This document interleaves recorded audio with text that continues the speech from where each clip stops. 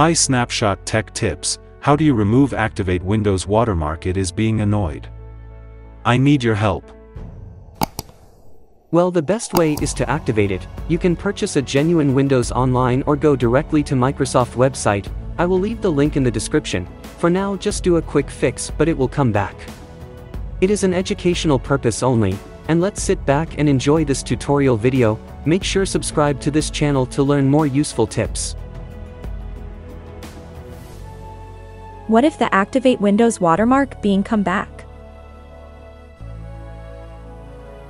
Well, repeat these steps, otherwise you need to activate it.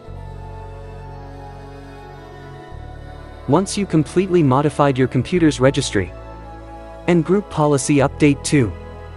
Then exit. Make sure restart your computer to ensure the activate Windows watermark being disappeared next time you log in.